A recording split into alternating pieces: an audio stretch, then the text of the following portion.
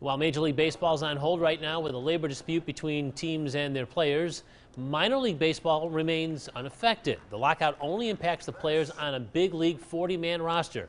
Those are the union players locked out by teams. It does not affect players that will suit up for the Peoria Chiefs in April.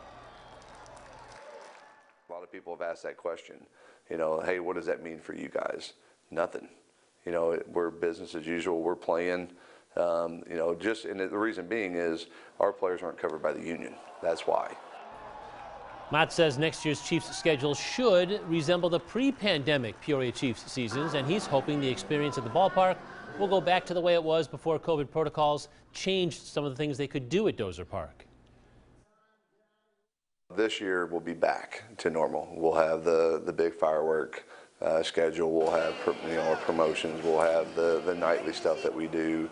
We've kicked off our season ticket sales are going well. You'll feel like you're back to the pre-pandemic baseball.